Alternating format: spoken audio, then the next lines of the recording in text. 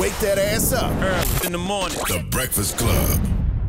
Morning, everybody. It's DJ Envy, Angela Yee, Charlamagne the Guy. We are the Breakfast Club. We got a special guest on the line. Yes, indeed. Uncle Russ, Russell Simmons. Welcome. How you doing, bro? How are you? Well, first of all, where are you, Russ? Because you never know. Right now, I'm in my home in Bali. Bali. I got stuck here. You know, I live between LA and Bali, and I was in New York in January, and I got on a plane, and Ming was supposed to come. And once I got here, you know, they closed the borders, and I got stuck, which is fine by me. So I'm still here. I haven't been back since the middle of January. Wow. Why Bali? What's so good about Bali? What do you like about Bali? Man, it's yoga vegan Disneyland. And also, I have work here in Asia. I have a talent agency. It's in 13 countries, and Bali is kind of in the middle of all the countries. So it's really a great location. And it's like people come here for self-study and self-realization. Mm-hmm. And this is a place, pilgrimage for a lot of people to come. And I think life's only goal is to know the self. We say this, and all the seconds of presence and awareness that we have, those are the results of our good labor. So to continuously move towards that presence, or to have it at least as a goal, right? Because I fuck it up every day. But the goal, this is a place where people study the self and they realize life's goal. And so that's what I'm trying to work on. Aside from all the business and fun stuff, that's why I'm here.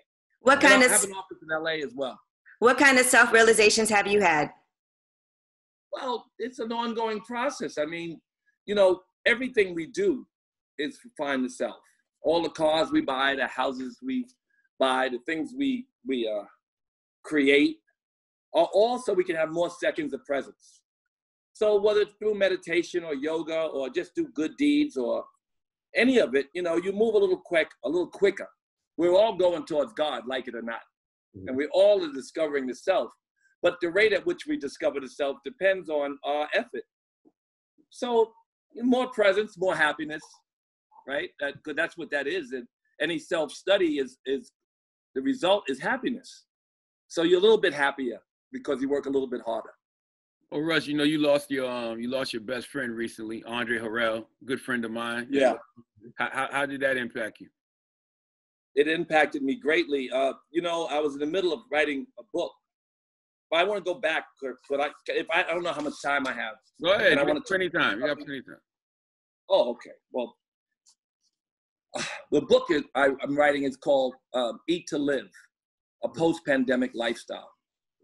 And I've written a number of books on vegan lifestyles and diet and these pre-existing health conditions, which is 99%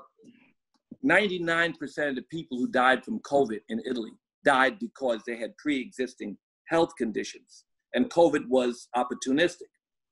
I lost at least 10 friends. I'm from Queens. I'm 62. I lost at least 10 friends from Queens. One in Thailand. I lost some in Brooklyn too, 2 in Brooklyn. So I saw it happen. And I also cautioned so many of my friends on a regular basis about their diet. And so if I can contribute something to our community, it's to support this ongoing movement towards a more healthy diet and healthy choices. I've been a vegan for over 20 years. I pushed the Jay-Z's, Beyonce's, the Jermaine Dupri's, I pushed a lot of people till they got headaches listening to me talk about it, to go away from animal product and to do things that would improve their immune systems. And right now, in this post-pandemic or pandemic moment, and then the fact is it could come back in a few months. Right. I just want people to be healthy and work with their immune system. So the book is called Eat to Live, a post-pandemic lifestyle. And the proceeds, as all of my books, the proceeds will go back into the community. And it's something I'm excited about. And I dedicated to Andre, who is my closest friend, absolutely my closest friend, who I spoke to multiple times, most days. And the last conversation I had with him was about his diet, and I plugged him into a doctor in that very last conversation. And 18 hours later, O'Neill found him. I sent O'Neill to his house. So this broke my heart and made me even more passionate about wanting to spread this message to our community. We died at more 3 to 6 times, depending on where in the country we were, the rate of our white counterparts. And so the diet is a critical piece of our repairing ourselves and getting ourselves ready for the next pandemic. Now, how did you get to this place, Russ? Because, you know, you're from Queens, same as me. But growing up in Queens, there weren't too many healthy options. You know, we had our, you know, of course, your White Castles, your fast food restaurants. You White Castle, nigga. joints. You had just, you know, we had those. Those were our options as kids. So how did you but let me say something, bro. When I grew up, we had the West Indians, the weed spot. They sold Ital stew, and they sold vegan patties. And I don't know if you realize it, that we're 3 times more likely than our white counterparts to go vegan today because of our cultural input. So we have a really, what we call soul food. You know, we have that. But we also have a tendency in our community, and especially because of our health problems, to go vegan. So we're more likely to go vegan 3 times, according to Ingrid Newkirk at PETA, than our white counterparts. So a lot of people in our community are vegan, and we have a greater base to grow from. But we have to go, because the diabetes and the heart disease and all these other conditions, we are multiple times more likely to have those problems than our white counterparts. And that's our diet. For the most part, that's our diet. Russ, you said that you sent O'Neal to Andre's house. What made you do that? We were, you know, I speak to Andre, like I said, multiple times a day. And myself, Tracy Maitland, and another friend of his hadn't spoken to him. So I called Gianni, his son, and asked had he spoken to him. And all of us were concerned. So we called his cousin O'Neal and sent O'Neal to his crib. And O'Neal and Cassie went over there, and O'Neal went and found his cousin, and my brother had passed. You know, I spoke to Andre too. I guess they said he passed on a Thursday. I spoke to him that Tuesday, and he was actually, I mean, he was speaking to me about a lot of things, but he was speaking to me about a conversation that you, him, and Maxine Waters had. That's good that you brought that up, because that's actually something that today I wake up really enthusiastic and inspired, because I've been working for over 30 years on police brutality. Ever since after Police came out and Cop Killer, I was the one that had to make sense of those songs. I had to go to Congress, and I worked in New Orleans and Detroit and Baltimore and Philly and various different places with the Nation of Islam. I would go to the police sensitivity trainings. And those trainings were good, and the dialogue between police and community was good.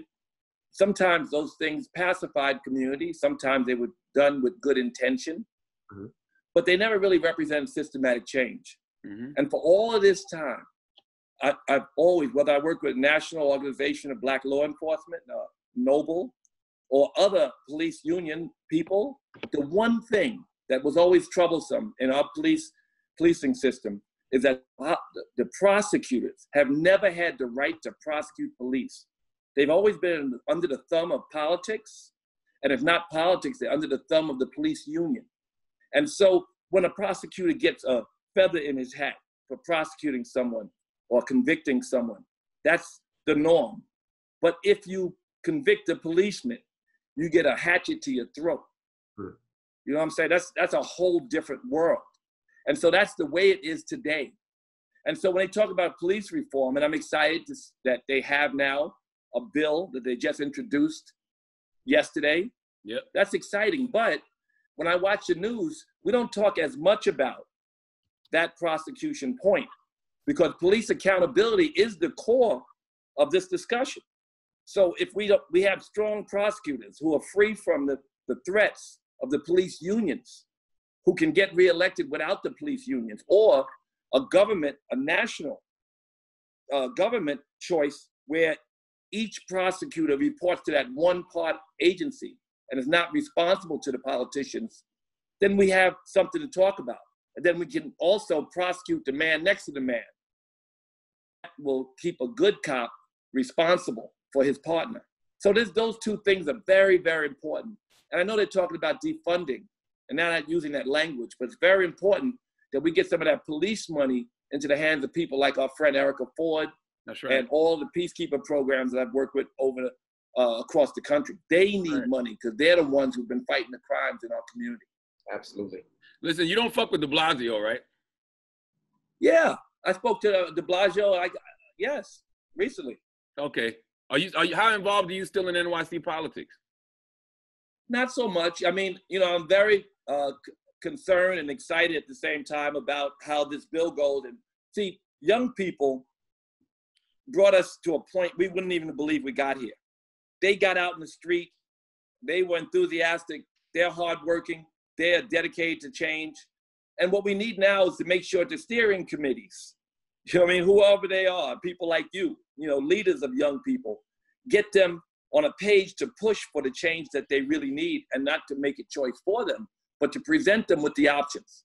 That option that I told you about has not changed for 30 some odd years. That's my short watch. Right. For over 30 years, the prosecutors have been afraid to prosecute police, as you know.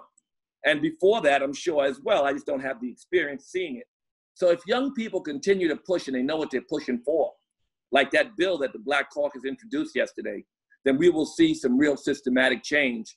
And it's the beginning of something new.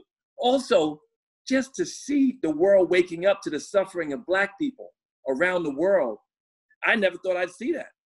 I never could imagine that I'd be this blessed to see this coming at this time. So I'm thrilled to be part of it in any way possible.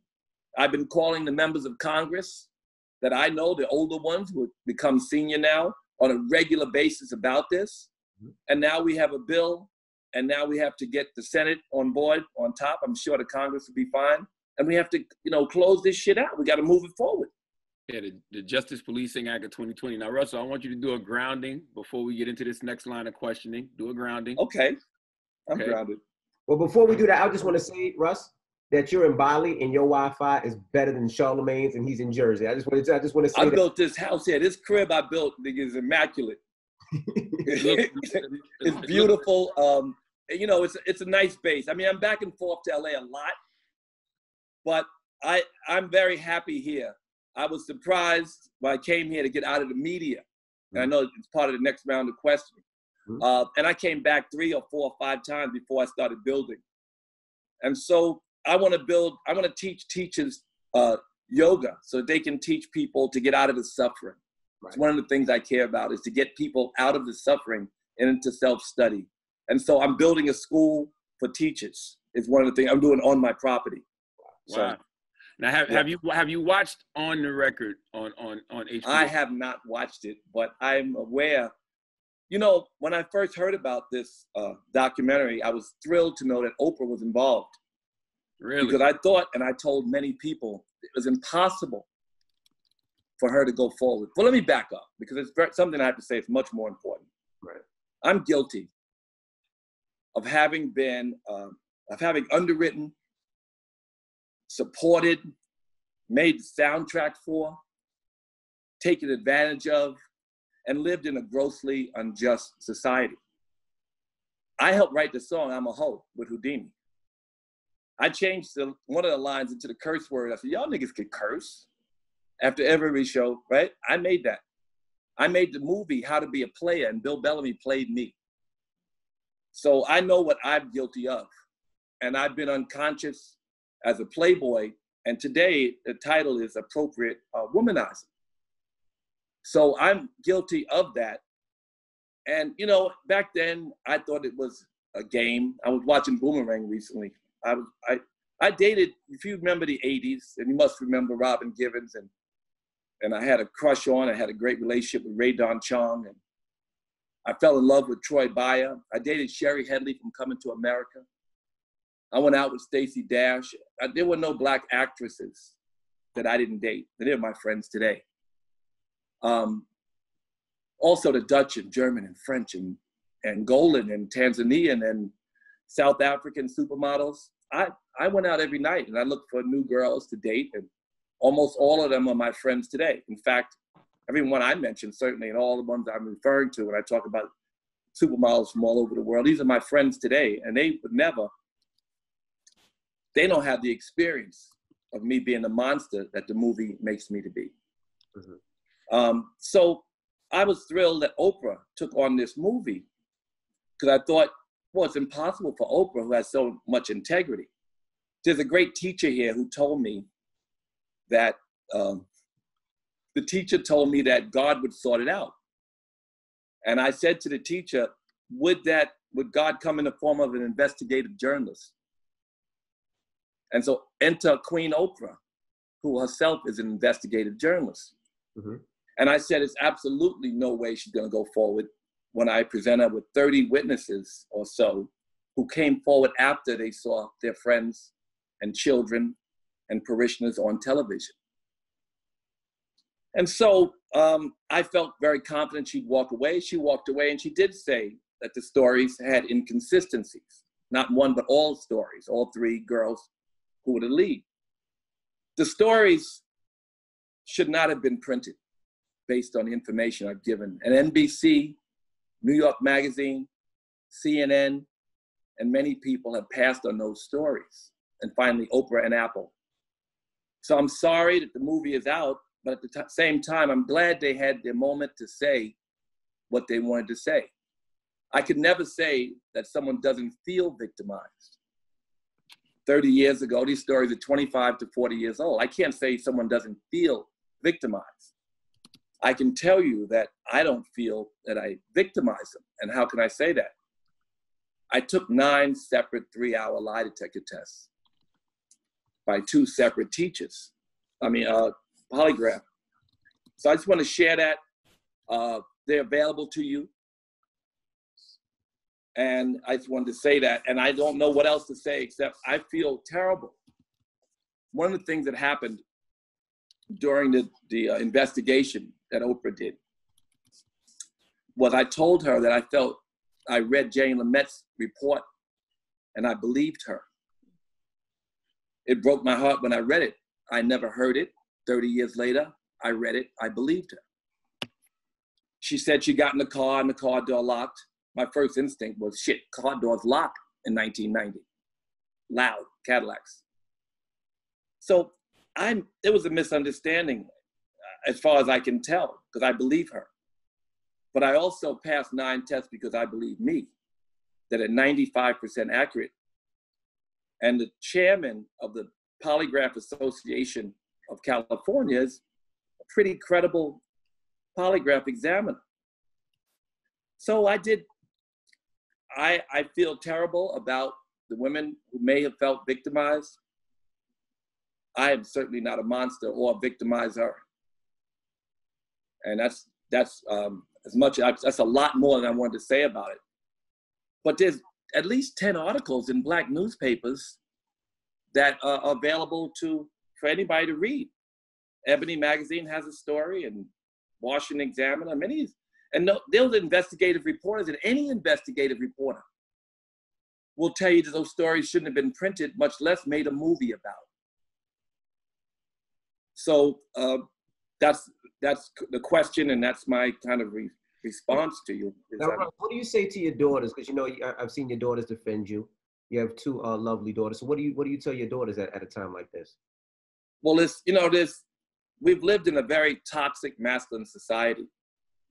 But I tell them also, as a person who studies this eminent rise of the divine feminine, which is happening in us and around us as men. That's right. Inclusivity that we need for women going forward is critical to the survival of the planet. That women have to take their rightful place in leadership and as roles that are more meaningful so that we can survive, whether it be the abuse of animals, the planet, or each other. We need thoughtful, compassionate leadership. But I want my daughters to have proper boundaries, because toxic femininity is when one perhaps may not put up those boundaries and may regret it later. So I want my daughters to know how to say no. And I want my daughters to put up boundaries and be strong and be leaders. I want them to have a voice. And so I teach them that. And I'm not suggesting that anybody had to have, but insensitivity is a trait for those of us who are greedy and want what we want. And I want my daughters to be able to say no. Russell, how many women have come forward at this point and accused you of sexual assault? 6 or 7. You know, I also, it's a very interesting point you asked me, because I noticed that when Les Moonves or someone like that was accused, they didn't say that a girl you spoke poorly to was a number. They didn't say that a masseuse from 30 years ago who said you propositioned it was a number, because he had 30 of them. They didn't say that in a yoga class that you were adjusting somebody, it looked like you might have been wrong, but it wasn't a girl, it was another girl watching, and they made that a number. When my story came, there were 25 white men. I was the only man of color. They spent a lot of money digging into my past. The New York Times, the LA Times, New York Magazine, and others spent a fortune calling every person that I've known over the last 40 some odd years. So I'm not suggesting they shouldn't, but did they do that for the famous rock stars? I hung out with Mick Jagger and Steven Tyler and many, many rock stars. The misunderstandings that I refer to and the insensitivity that I might have exuded at that time was kind of typical of the time. And they, you know, it was a perfect timing and a perfect storm. So this is my experience. I think God gave me these experiences so I could grow and so I could be useful. I mean, I'm a unlikely ally. I've always been a supporter of the women's movement, and I'm an unlikely supporter, but I am. And I believe that what's happened in Me Too is fantastic, and it will continue to open more doors for women and change the relationship between men and women till we have a balance where we can better govern the planet and better be more compassionate and more loving, and men can share in this growth of the divine feminine and be part of it and grow from it. You know, Russ, when you talk about misunderstandings, because, you know, you was a totally different person back then. When you're a powerful man and you have women working for you in the industry, you know, if you do, you know, push up on them with some type of sexual advance, sometimes women feel like they can't say no. Do you ever think you put a woman in that situation? Well, here's the thing, you know, like I said, when I was back then, I didn't date the women in the office. I only have one person who ever asked for her expenses, and then 1 year later sued me. I have no sexual misconduct of any kind in Def Jam's whole history, except the one who's the lead in this movie. I sent you something which I didn't share with anyone else, a few people. I don't know if you got to see it. But, you know, people can also reinvent, reimagine, or regret and reimagine. And, you know, I don't want to re-victimize women. If someone has accused 5 people, it does matter a little bit. If they've accused 5 people, you have to see if the other 4 are guilty as well. Mm-hmm. I think it's part of any prosecutor would ask you, have you ever accused someone else of the same crime? So, and I do believe the answer to your question is, I didn't think it was appropriate, but back then it was pretty normal to have relationships in the office. But I was never interested because, again, it was those actresses I named and all the supermodels, and I was much more interested in what was outside my office. I had a president who was a woman. I had a president of promotion who was a woman. I had a president of A&R who was a woman, and I had a president of marketing. At one time, there's a picture that I have that I pride in 1992. It was the women of Def Jam. The first Black woman president of a music company was Carmen Ashurst. The head of A&R was Faith Newman. Donna Moore was the head of marketing.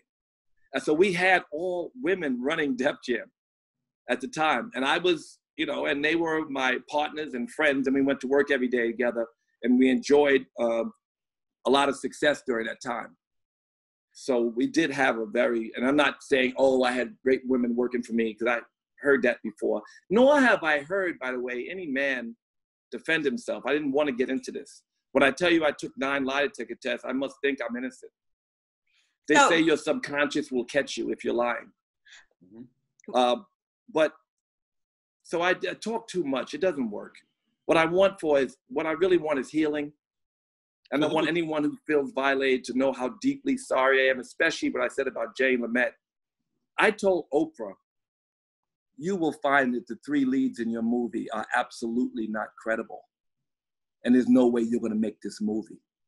But I told her then, there's a story that broke my heart with Jane Lamette's story. And when I read it, it made me cry. A week later, she told me Jenny was in the movie. I haven't seen the movie. Mm-hmm. But I understand that story breaks my heart. And it's a story of, I got in the car and I was afraid. And I listened to it and I realized that I was perhaps insensitive. But what I wasn't at the time was a mind reader. Today, I would have been. Jenny Lamette said she said no like 10 times or something. No, she didn't. No, she didn't. Not Jenny. You mother, different story. But listen, sis, I know that people's pain bodies make the choices as to whether someone is guilty or innocent before they read and hear the stories. Mm-hmm.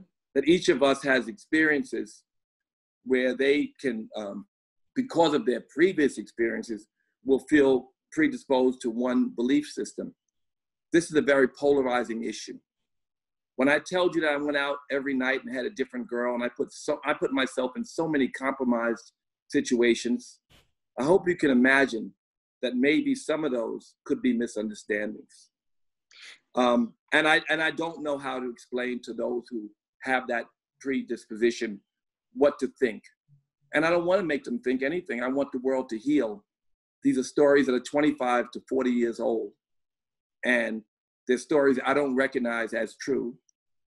And they're stories that I feel compassion for those women. I don't want to re-victimize them, those who are actually in the room with me, because some are not in this movie, including the lead, Sherry. So I don't want to go detail, right? Mm-hmm. I just want to say that I'm deeply sorry for whoever is hurt.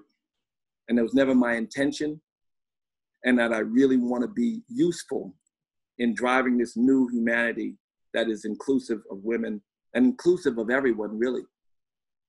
You know, Russ, back in the day, you was on cocaine. You was drunk. All of y'all were on cocaine. It was the 80s, early 90s. Is there any way you could have misconstrued these sexual experiences, or even they could have misconstrued the sexual experiences? Yeah. No, I'm not saying, listen, absolutely there's a way that some of these experiences, except that I was sober by 90. So I'm going to say that. So yes, of course, I took a lot of drugs. We were all high. Also, you could have been paranoid when you got in the car and the car door locked, you know, and you did exactly what he said because you didn't want, for fear he might turn violent. You know, when they read that story, it breaks my heart. But like, yes, I could have been high and insensitive and unconsciously callous. But I never, ever felt that I hurt anyone. And even then, with all the drugs and all of the kind of experiences that I was living in and the people I was around, it was more street and more culture, was tougher. I didn't have a violent bone in my body. So when I take a test, it said, no, I never apologized. You said I apologized. I took a 3-hour lie detector test. That I was never violent. I took a 3-hour test on that. That I never assaulted you. I took a 3-hour test on that. Every one of those 3-hour tests I took, I felt and feel today, and so does the two polygraph examiners, that I was telling the truth. The misconstrued relationships, I believe, is probably something that not only should we explore in my case, but we should understand that going forward, there's a new sensitivity that men should gain. And, you know, and 30 years ago, it was different. So, yeah, I probably said too much. You never win talking. I don't know if any man has ever been able to nah, because people are gonna believe what they want to believe regardless. But do you feel like it has tarnished your legacy at all? You know, I'm less concerned with my legacy to date than I am concerned with what I can do going forward to help the community. I feel like what's happening now, my voice has been muted to some degree, and this is exactly the kind of place where my voice is useful, at least in my own ego. I believe I should be useful. So the things I want to build whether it's the health in the community that I talk about and the diet, I want to continue to promote a shift. I believe that the 200 billion animals made to be born into suffering, that are the number one cause of destruction of the planet, and that poison us, we should move away from that. This unconscious behavior and dominion over the animals did not mean that. And I want to continue to push that agenda. I believe in the equality of women and Black people. And I've always fought for those two things. And I was there fighting for equal pay for women 25 years ago. And all of these, and I've spoke at the Women's March, and I believe in the next steps that can take it to be inclusive. And I believe that while I have some blood and any influence, I should use it for good. And so this is what I want my legacy to be. I still have work to do. Minister Farrakhan always says, you know, that until the tiger don't have teeth. And I love when he said that until the tiger, you know, I want to keep pushing. I want to be useful. And I don't want to remain muted. I wrote this book because I care about our community's health. I wrote this book because I think that's what God wants me to do. I'm here in this place working on myself and others. And I believe this next chapter in my life can be useful, not only to the Black community, but to humanity in a different way than the other chapters. What happened with comedy and poetry and music and, you know, whatever financial, whatever stuff I did, even the 5 charities that I no longer operate. There's new philanthropic, social, and political things that I can be useful in, and I want to make that my business. You know, one thing about the divine masculine and the divine feminine, you know, because I've been doing a lot of research on that lately too, is the divine masculine, well, not even the divine masculine, the masculine is never aware of our toxic behavior. The divine masculine is aware of the toxic masculinity, but when we're in that toxic state, we're not aware. So can you understand why the women who spoke out against you probably felt like they needed to? Well, I can understand why some of them did, because I don't know, you know, if I don't have a direct experience where someone has made many accusations and has done, if I don't have their mother calling me and their father, if so, I do absolutely understand that with all the relationships I've had, that some gone wrong and that some women feel victimized. And I certainly believe them in them cases. In the case, like I said about Jenny, for instance. And I feel that she felt after hearing other stories that she had to share hers. And I am deeply hurt by hearing the story, but I'm glad she got it out. And I'm glad I heard all of these things, because all of this turns into a blessing that I can be useful in some way in this bridge building process that has to go on. The finger pointing cannot be the only, it certainly has woken men up, but the dialogue and the bridge that has to be built, maybe I can be useful in that, having had the experiences I've had. What would you say to these women if they were in front of you now? What would you say to them, if anything? Well, I would say, you know, they're all individuals. Mm-hmm. I would say I love you. And I know that in some cases, hurt people. I don't want to re-victimize, or I don't think we should, I really don't believe we should be relitigating 30-year-old stories that have never been told either. But I do get why it's so important. And especially as a celebrity, you know, celebrities have big voices. Something happens to a celebrity, everyone relates to it. And so as part of furthering a great agenda, there may be some collateral damage. I wouldn't say this to those women. What I would say to those women in cases where, like a Jane Lamette, I'm so sorry. I never knew you felt this way. I spoke to you 20 times after. I had dinner with Drew Dixon a week after she settled her suit that asked for her expenses. I had witnessed a week after. I didn't know you felt this way. I didn't know. So some of these people who I saw over the years so many, many times, who never expressed this to me, it breaks my heart to hear their stories. And I honestly believe that they believe themselves. And it may be there was a misunderstanding in some cases, even where I felt, how can you say this? So I can only apologize, and the but is not really the answer. if you feel victimized, then I apologize. Someone told me if someone feels victimized, then they are.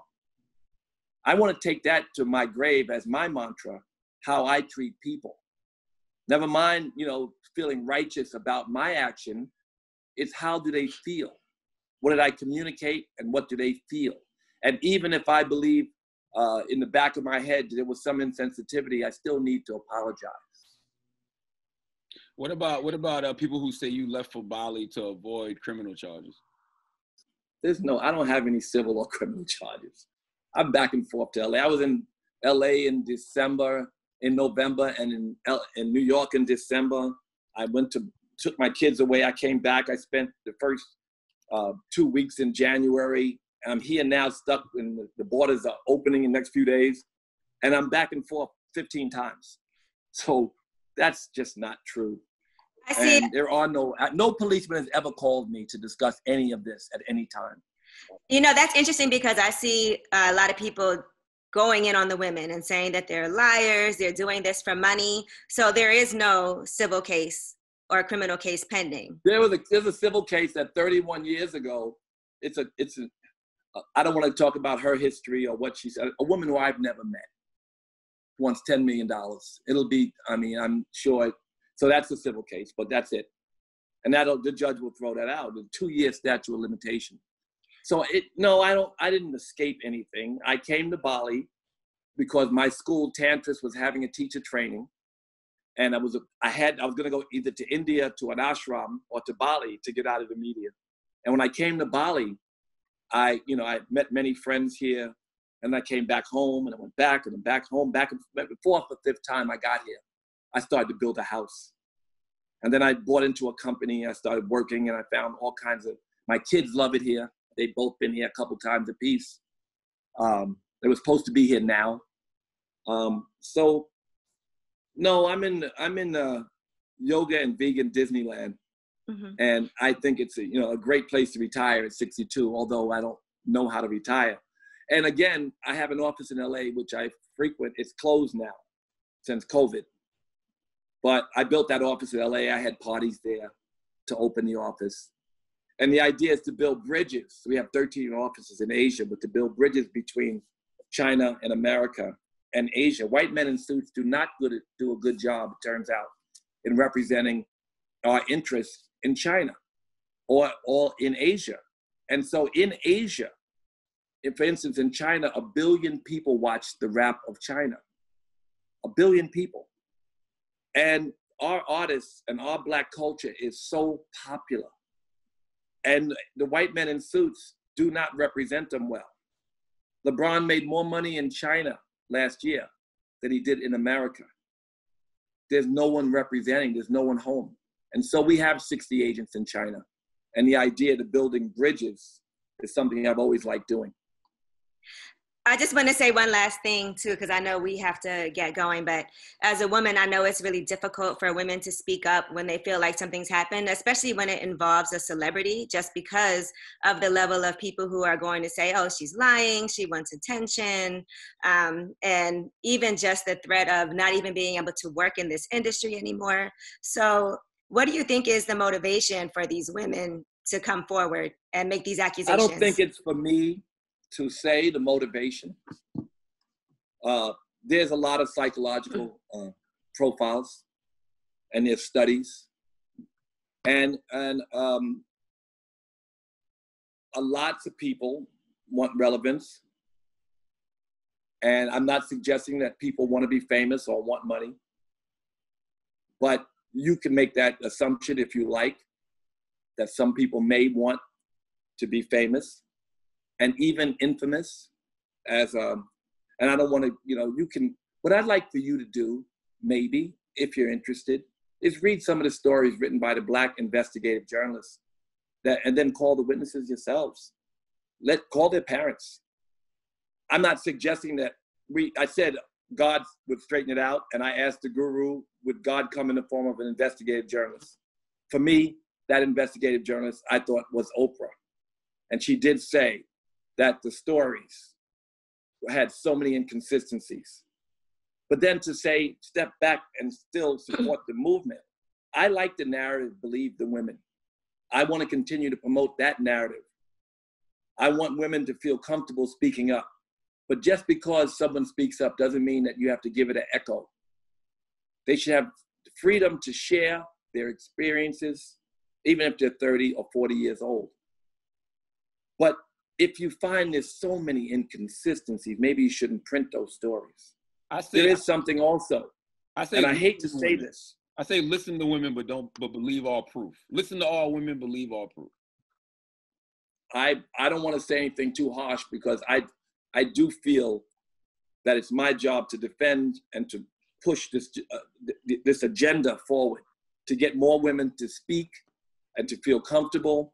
And also, like I said, what I teach my daughters, there is toxic femininity, and we do want them to have boundaries. And we don't want them to realize later, maybe I shouldn't have, and I wish I hadn't. And from various different reasons, people can regret an experience.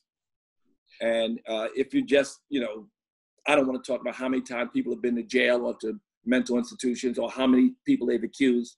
That stuff's available. And of course, with so many compromising situations, you could find yourself, or any rock star or any jerk off like I was, could find themselves here where I am talking about this in such graphic terms. Did Oprah or Gail reach out to you? Did Oprah reach out to you? I don't want to say too much about Oprah, but I will say that the minute I knew that she was involved in the documentary, I felt that she was my savior. And I told everyone, my daughters and everyone, oh my God, she's going to walk away and tell the world why, because she was interested in the truth. She called, of the 30 witnesses, none of whom appear in the movie, 30 witnesses that I gave to the producers. They wanted to interview me, but they didn't want to interview the 30 witnesses. Me talking to you is not as good as if you talk to Drew Dixon's assistant, who was there the whole time. Me talking to you is not as good as the other 7 witnesses. Because me talking, I'm defending myself. No man has been good at that. But if an ordained minister who happens to be a woman tells you a story, it may be helpful in you not having a conclusion where I'm a monster. It's interesting, though. Is it a yogi thing? Because I haven't heard you call these women a liar, per se. Because I don't know that I don't know who believes they're a liar and who has this recollection from 30 years ago. And I don't want to re-victimize women. Hurt people are hurting people in some cases. I don't want to promote anything negative, and I don't want to get in the mud with the accusers. The only reason I gave them 30 witnesses against the 3 leads in the movie is because I have daughters. The only reason I took 9 lie detector tests, I took those tests and didn't give them to anybody. I did those for my daughters. And but the first time I came back from the test, Ming said, "How'd you do?" I started laughing. I said, I did well. I passed the test. And then I started going every day, and she'd look at me and she would laugh because my daughter knows me. Kimora knows me. I'd go back to their house after the test, and they would, you don't pass 9 lie detector tests that are 95% accurate by maybe the most respected person in the country or one of the most respected polygraph people in the country, unless you believe yourself. So whatever I did unintentionally, I believe the women and I believe me in some cases. I believe Jane Lamette. That's who I believe. So basically, and I put her, because I believe her story. I read it, it breaks my heart. She said she thought I might turn violent. She said she was fearful and did what I said. I didn't know. And I never heard from her that this is how she felt. And when I read the story, it brought me to tears. So I don't want to re-victimize these women at all. So I'm getting the feeling that you were a shitty person, but you weren't a rapist. That's what you're... I was a horrible person.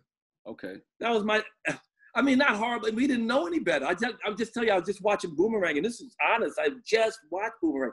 I was I went out. I had more foursomes than most guys had one girl. I dated, Japanese and Korean and Chinese and then Swedish and Dutch and German and African. I've dated supermodels from everywhere. And if I had a nickel for every girl who didn't get what they deserved out of our relationships, I'd be richer than Puffy or something. But So I disappointed a lot of people, and I hurt some people. Well, I'm not a rapist, and I'm not violent. I've never been violent, and nor have I even ever felt that someone thought that. My assistant, who's been with me for 40 years, has never heard that. She lived with me. She worked out of my apartment. She saw the world, women coming and going. She sent every flower. Leo has never heard that. Puffy has never heard that. Nobody in the fashion industry, and I knew every agent. I knew the owners of every agency. I judged the Ford and Elite supermodel contests. I went to all the Miss Universe contests. I was the judge with Trump. I dated 2 Miss Universes, 2 Miss USAs. I've never heard this characterization of me as this monster, and neither has any friend of mine. So hearing it at 60, it broke my heart. It was one of the most traumatizing experiences, maybe the most traumatizing experience of my life. And I deeply regret for those women who feel victimized. I deeply regret that. And I don't know how else I can do, but just maybe try to make it right by being part of the shift in consciousness that will be more inclusive for women. I want to ask about that when it comes to hip hop, because hip hop, how does hip hop come to a reckoning about the way we used to treat women? Because it was toxic, the music in the culture, it was rape culture. It was and still do, not just did, but. No, it was worse. It was way worse though. Like, but it's still bad. It was pretty bad. Yeah, it's bad, but it was way worse back then. We talked to women violently, pouring drinks on them, it's a lie to act like hip hop wasn't that way. So how do we deal with? No. We were but thousands of years. I don't want us to make this about what Black people did when I hung out with the rock stars and I saw them. Yeah, America. And they got stories on stories on stories. Nobody investigating. I'm not asking anybody to relitigate their lives either. But these women who wrote these stories, who grew up, perhaps even almost my age, the rock stars were not so good. White men, that's why it was all white men and me. Mm-hmm. There was 25 white men, and I was the first Black man. They spent a little bit of money looking to get me. They called everybody. Alison Williams told me, I did her radio show yesterday. She told me that she got 4 or 5 calls, and people would say things like, if you just tell your story, you'll help your sisters. She said, I produced Just Call My Name in 1984, the record. And I produced I Need Your Love and other stuff with Allison over the years. And she's told me how many times she got called. Everybody I know has gotten called. And everybody that I've known have been promoted that they would look great, that it would be important when you come forward. And there was a time 2.5 years ago that everybody who came forward was never questioned. Not one woman has been accused and has had any legal or other ramification for making false accusations. So I'm not suggesting that we need to go on that either. And we need to bring balance and dialogue and build bridges and start a new course. And I think that what's happened with Me Too has been very productive. And I'm very in support of its continued work. But I'm acutely aware, that there is a tremendous amount of collateral damage as well. Small compared to, I told a woman, because I wrote my life story too, I didn't put it out, and there's a chapter called The Awakening, right? And what I've learned in this experience. And I was telling a publisher about this, and I told this publisher about my history and how I felt somewhat like a victim. And then I thought, I don't like saying that because I have mixed feelings about it. She said, women have been sitting on it for thousands of years, just sit on it. The collateral damage and Ashley Judd told me, I said, Ashley, you know me. I took Ashley Judd on a date. You know me. I would never be. She said, the revolution is bloody, because she's one of the leaders. And I was like, but can't you, she said, the revolution is bloody. And since it was happening to me, I couldn't accept that. Of course, there's some collateral damage. In every great revolution, there is. And because I'm collateral damage, in my opinion, I maybe don't realize, I do realize how great and how important this revolution is and how necessary. It is. It is definitely necessary. And I do want to say, though, I can never judge how somebody would treat somebody else just because of how they treated me, because I know there's people who have done things to other people. Just because they treated me well doesn't mean that they didn't do something else. So I don't like to categorize, well, I didn't do this to this person, so how could I have done that? You know, and I people, certainly am not saying that. I'm telling you that when I mention all the famous or all the women I've dated over the years, and I mention what they think about me, they don't think I'm capable of being a monster. Mm-hmm. That's true.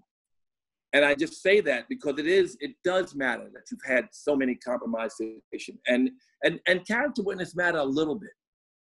But the 30 witnesses I gave were not character witnesses. They were there at every stage, and they heard different stories over these 30 or 40 years. So they've heard it differently, and they've repeated it. So I certainly can't say that Ray Don Chong or Robin Givens or Sherry, they would all say I was a good person, most likely. Rose, they would all say that I was always a gentleman, but that doesn't vindicate me from other accusations, no. Yeah, I've got 3 more questions because there's been women with famous voices who said things like Russell has said inappropriate things to me. Like Amanda Seales said, Russell said inappropriate things to me. I've heard, other women say that. You said inappropriate things to them. Like inappropriate, like what? Well, like she said that, well, look, I've said, I'm the Def Comedy Jam man. I got a dirty mouth, and I've been inappropriate my whole life. I've been inappropriate and times unconsciously callous. Never intentionally callous, ever. I've never been violent. I've never been a rapist. So I've been a lot of things, but I certainly never, ever intended to hurt anyone. And I don't believe that the net effect of my work would be judged as hurtful. But there are people who could have misconstrued, and then they could then think that. But were there a camera in the room, no one would say that I was intentionally hurtful. Okay, and I want you to answer these 2 more questions because I don't know if I got an answer. America, how do we deal with the shitty behavior that we used to display as men? Because I feel like the same way white people got to atone for racism, men, we got to atone for our bullshit. How do we do that? Well, I believe that we learned this is not a Black experience only. In fact, we didn't learn it, on our own. I think that we should be aware, as we are more now. Not only because we're threatened. Men are in Hollywood afraid to come out the office. They don't know what's going to happen, what they did, what they might get accused of. That's one thing, and that's good because it's a wake-up call. But the bridge building and the shift in consciousness, and how do we hire women? How do we empower women? What roles can we find for them that they really suit and would make us and our companies better? When I hired Carmen Asherix as the president of Def Jam, I was very proud. I hired her because she was good, and I wasn't proud until someone pointed out that she was a woman. When Faith Newman was the head of A&R, and when Donna Moore was the head of marketing, and when Johnny Walker was the head of promotion, I didn't hire them for any, but I was lucky enough to have the foresight to see them as they were, as talented and smart and thoughtful leaders. So they led their departments. I want to be more like that more often, and I want to help men be more like that. And I want to support the growth of women in industry, and I want to support the growth of women in general. And I want us to be sensitized in ways that we might not have been. And include women include women in the conversation. When you want to say, what can we do for women? Let them also let you know what can be done for us to feel more empowered and for us to be able to express ourselves in the environment and have equality. And you can do that financially too, with equal pay for women for the same jobs that men do also. Like I said, it was 20 some odd years ago that I went to Washington for equal pay for women. Mm-hmm. And I've always supported not only that, but in every instance, I've been a person who promoted equality. I don't mean you in particular. No, I'm saying, no, I agree wholeheartedly. And I think we're coming into our own. In all of what's happening now, I believe there's an awakening on the planet. When we talk about Black equality or people being sensitized to the suffering of Black people, it's kind of twisting everything. We're sensitized to the plight of all the underserved communities. women have been for thousands of years treated unfairly and lived in an unjust environment. And I have participated in that unjust and unequal society. What can I do to make it better? How can I help my brothers make it better? It's something that I give a lot of thought to, and I want to be useful. And I've had so many conversations with lots of the women who are the leaders and the activists for this movement. And I'm just finding a way to be useful. Do you feel like a lot of people are pointing fingers and not necessarily, because, you know, you talk about all the things that you've done in your career, you know, go to Congress, you've hired all these women. Do you feel like people are losing sight of all the things that you did do because of what's... No, listen, I told myself when I couldn't make sense of this, and in my meditation, I realized it was a karmic effect for having been a shitty guy, for having been a womanizer. It's a karmic effect. Like I said, the police have never called me for anything. That the one civil suit I have will be thrown out, and it's ridiculous. And if you read it, you'd laugh. I mean, I don't want to call her, but you know. So I've not really faced heavy, I lost all my 5 charities. Mm-hmm. I lost so many executives. Some are still on the payroll, but I had to lose all my companies and all my charities. It cost, I lost my company that was all based on advertising. I lost $30 million. I don't have a lot of money. I don't need money. I'm a billionaire, and God's got me, and I will rebuild. But I lost a lot. And I just said it's a karmic effect for having been a shitty guy. And also it's just, and I feel blessed from the experiences that taught me what I learned. And what I've learned, I'm sure will be beneficial to men and to the planet more so than if I had not had these experiences. Only through struggle I've learned in my whole life, never through ease. So these experiences, hopefully I can communicate them in ways and use them in ways that will benefit others. What do you mean when you say you don't got a lot of money, Russ? Lying your ass off.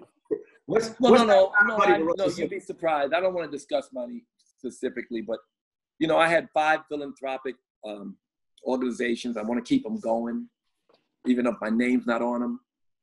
I had so many companies that were funded that needed to continue to grow, that the advertising was pulled, especially the All Deaf Digital. You don't know, I funded that company. So I don't, if I had more, I'd give more. I want to make more to give more. I have one more thing I want to share with you that I'm going to come back and talk about. I want to fund, we talked about this bill, and I want to come back to the bill as we close. It is very, very important that we defund, they didn't use the language, but to defund to some degree police and underwrite community organizations which really fight crime in our communities. That is necessary. And it's very necessary that we get prosecutors the power they need, separate from the political and other controls, including the police unions over their right. I told you, if a prosecutor puts you in jail, they get a feather in their cap. They put a policeman in jail, they get their neck chopped off. We have to change that. It's the only way we'll ever have police accountability. So I want to push that bill. I want to get as many. I've spoken to Snoop, and I've spoken to 50, and I've spoken to Killer Mike, and all the OGs, and I've spoken to all these guys. I'm just getting started. I want us to make that bill loud and make it clear that we want those components in that bill. I saw on TV something that was disturbing this morning. I saw them talking about the bill, and they were talking about sensitivity training and all the other stuff that we've seen in the past. But they didn't mention those components. We don't want those things cut out the bill. Mm-hmm. Those are the highlights of the bill. So I want to be part of it, not necessarily personally part of it. I've spoken to all the congressmen long before this bill was created, and I've been pushing it. I just want to see it happen. And so I want that to happen. And the other thing that I talked about as we close is I really want us to change our diets and prepare for COVID-2, mm-hmm. and just in general, to change our eating habits, because it is the animal product that is the cause of all of the pre-existing health conditions. And you'll read about it, and you can see it in those documentaries, but certainly my book covers it. It gives you recipes, it gives you all kinds of ways out.